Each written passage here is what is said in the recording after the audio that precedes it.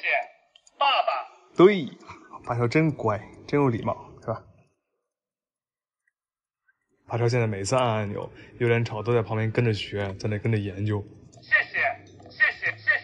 给吃。就明显能看出来，有点吵就在那思考呢，就是研究怎么样才能发出声音呢？怎么样才能吃到好吃的？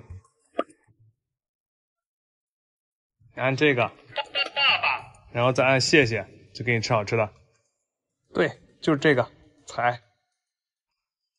爸爸，谢谢。哎呀，吵吵这么聪明啊，真棒！谢谢。让妹妹吃一口。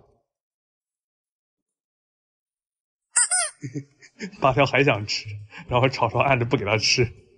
你这么屁大点儿都这么厉害了，那以后八条不得挨欺负呀？今天我给捡来的这几个小家伙洗澡了，有点烦，你先洗吧。你们看他这发神经的样子，跟厚脸皮子是不是一毛一样？我现在严重怀疑他就是厚脸皮子的亲闺女。这有点烦，不愿意洗；有点短呢，正在喝奶。那有点凶，先去洗吧。给小猫洗澡之前一定要先剪指甲，不然随便蹬你一下就是一块皮。而且水呢一定要提前放好，不然你一边哗啦哗啦放着水，一边把猫往里面塞，它就会特别害怕。把猫咪放到水里以后，先让它适应一下，然后再慢慢的把水往它身上撩。等它适应了以后，觉得在水里没什么危险了，它也就不会害怕了。小猫喵生第一次洗澡是很重要的，如果吓到它了，以后再洗澡可就困难了。看有点凶这个小肚子，都说橘猫压倒炕，看来是真的，这小肚子跟皮球似的。洗澡的最后一步再洗脸，不然整个洗澡过程猫都会很抗拒。然后用麂皮毛巾给它擦干，麂皮的吸水性很强，要着重给猫咪擦肚子，避免着凉回头拉肚子。接下来轮到有点短了，它是真的傻乎乎的在水里站着，还一脸的疑惑。看了这个肚子，我的天哪！家里现在13只猫，7只都是橘猫，你们这都长大了还得了？因为前些天给它们做了驱虫，洗澡的时候就发现有点短身上有一些虫子的尸体，这一定要冲洗干净。像这种呆傻的小猫咪洗澡是真的很简单，你直接拿水冲都没事儿。烘干的时候也明显能看出来到底谁脑子不好使。咋了？给他俩洗完有点烦，都睡着了。这女孩子家家的，睡个觉还翻白眼儿。起来了，洗澡啦，快点起床了。小神经病，走了，洗澡去了。瞅你懒的，快点，走走走走。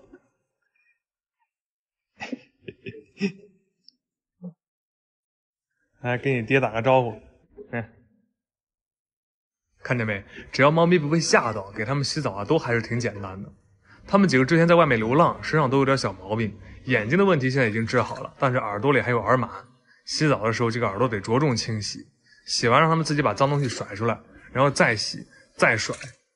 看这一池子，全都在耳朵里洗出来的东西，后面还得坚持给它们上药。洗完了，让3个小家伙一起吹干。凶凶的是典型的女孩子，我给她梳着毛呢，她自己还要再梳理一遍，真的很爱干净。短短呢，就是连梳个毛都呆呆的样子。凡凡是真的闲不住，梳2下就钻厕所里了。他跟短短，一个在里面拉粑粑，一个在外面啃卷卷，这也太味儿了。啊，真香！哎呀，该给捡来这几个小家伙打疫苗了。短短跟凡凡一个在喝水，一个在喝奶。熊熊，给你先打吧。你先打吧。那你们谁先打啊？凡凡，要不你先打吧。好，先给凡凡打。给凡凡打疫苗的时候，有点短，一直在旁边凑热闹。为了让他知道什么是好奇心害死猫，我果断把他抓过来了，先给他打。短短是真的很傻，不仅打疫苗的时候没什么感觉，打完了他好像还不知道发生了什么。他这会儿就感觉自己好像有点疼，但具体哪儿疼呢，又说不上来。是脚疼吗？哎，舔一口，好像不是。那是哪儿疼呢？好像是后面疼。啊，左看看，哎，没看着。再往右面看看，哎，还是没看着。然后再躺下来看看，还是没找着。就是浑身不带劲儿，就是不知道在哪儿。接下来给熊熊跟凡凡都打完了疫苗，然后就轮到了老大难厚脸皮子。厚脸皮子之前一直在流浪，他这桀骜不驯的性格，想给他打个疫苗是真的太费劲儿了。最后在我跟小智的配合下，还是给它打上了。不过这个臭猫打完疫苗爬起来，第一件事就是先揍我。给你打疫苗是为你好，你给我打架。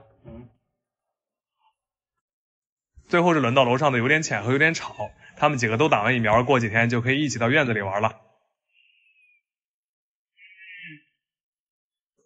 吵吵打疫苗的时候特别乖，全程他一点都不挣扎，而且打完疫苗他也不跑，用手摸它，他还呼噜呼噜的在那撒娇呢。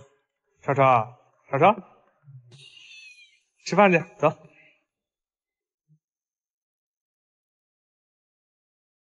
大局就是大局，他们几个小家伙这么屁大点儿，饭量都快赶上8条了。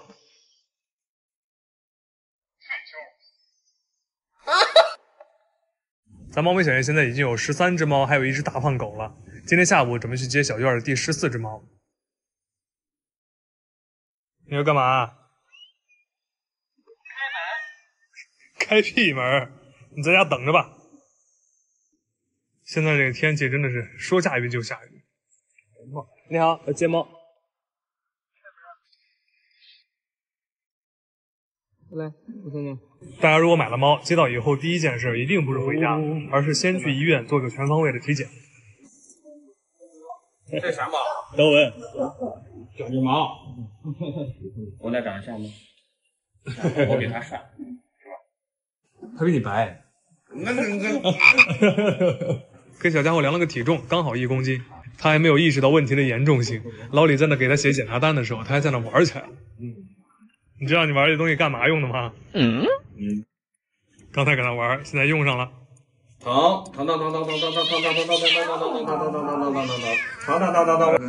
个坏叔叔，那个坏叔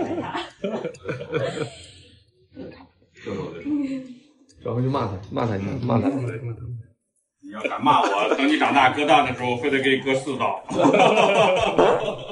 最后还要抽血查一下血常规和抗体，结果出来以后都没有什么大问题。看得出来，小家伙是一点都不想在医院待了。这小家伙到家就开始干饭，估计路上是饿着了。我本来还担心8条跟他会不会吵架，结果他俩不但没吵架，还关系特别好。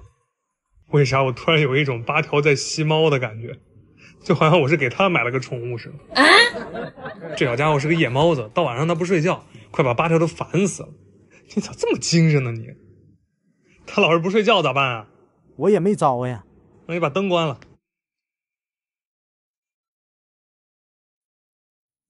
你看你哥多懂事，该睡觉，快点。这是大嗓门子第2次出院了。它是一只突然出现在咱们小院的流浪猫，嗓门特别大。我发现它有口炎，影响吃饭，就赶紧给它送去了医院。因为它的口炎太严重了，只能全口拔牙。可能是之前流浪时间太久了，体质很差。出院以后它恢复得很慢，没办法就又2次住院了。前后它在医院待了2个月的时间，今天终于能回家了。而且还是艾莎公主和奥特曼一起送他回来。哎呀，胖的奥特曼战车。老李这车可真骚气，肥了呀，吃的明显肥了，胖了，明显胖了。看来住院期间老李没少给他喂好吃的，他是真胖了不少。只是刚回来还有点紧张。不过对于吃货小猫咪来说，没有什么是一根猫条不能解决的。来都来了，顺便让老李把捡来的这群小橘子也都检查了一下。好在他们都没有什么大问题。有点短，作为他们当中唯一的一只弟弟，直接就被老李预约了嘎蛋。我俩是好兄弟。回头嘎蛋交给你了。来，交给我预约啊。最后轮到楼上的有点浅和有点吵。哎呀，他5个长大以后能认出来吗？就长得太像了，他们都。对啊，也是妹妹。这个问题也不大。检查完以后，老李居然打算把小橘子都偷走，想把妹妹带走，8条肯定不乐意啊。把楼下那3只也偷走。然后偷走8条就按气球。不是8条真聪明。